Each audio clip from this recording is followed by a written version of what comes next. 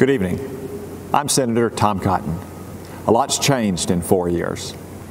Back then, we gathered in a rowdy arena. Tonight, you're probably at home, while I stand alone. Stands alone. That was the motto of my old Army unit, the 506th Infantry, the original band of brothers. From the Normandy beaches to the Iraqi desert, we fought alongside each other, but we were always prepared to stand alone. And so it is with our nation. We lead the free world, but we'll stand alone if we must to defend America. Donald Trump understands this.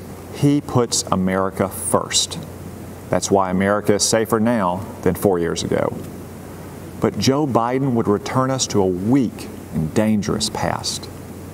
Barack Obama's own Secretary of Defense said Joe Biden has been wrong on nearly every major national security decision over the past 4 decades. So let's compare the records of Joe Biden and Donald Trump. Joe Biden slashed defense spending again and again.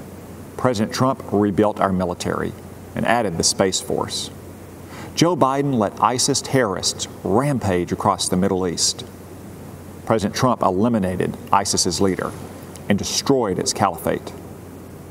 Joe Biden opposed the mission to kill Osama bin Laden. President Trump avenged the murder of hundreds of Americans by killing Iran's terrorist mastermind, Qasem Soleimani. Joe Biden sent pallets of cash to the Ayatollahs. President Trump ripped up the dangerous Iran nuclear deal. Joe Biden treated Israel like a nuisance. President Trump moved our embassy to Jerusalem and brokered peace deals in the Middle East. Joe Biden coddled socialist dictators in Cuba and Venezuela. President Trump fights against communism in America's backyard and around the world. And on the Communist Party of China, there is no comparison. Joe Biden aided and abetted China's rise for 50 years with terrible trade deals that closed our factories and laid off our workers. President Trump stands up to China's cheating and stealing and lying. Joe Biden allowed Chinese fentanyl to flood across our southern border. President Trump sanctioned Chinese drug dealers for poisoning our kids. Joe Biden said Chinese communists aren't even our competitor, aren't bad folks. Just months before they unleashed this plague on the world. President Trump is clear-eyed about the Chinese threat, and he is making China pay. But China's not giving up. In fact, they're rooting for Joe Biden. America's other enemies won't give up either.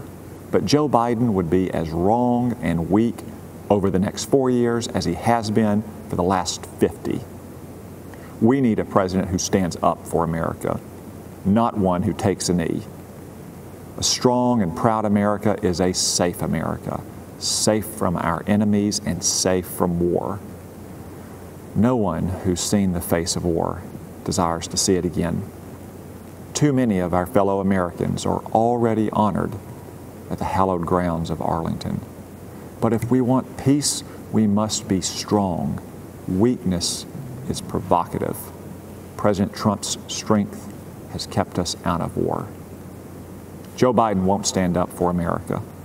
Donald Trump will. So this November, let's stand with the president and vote to keep America great.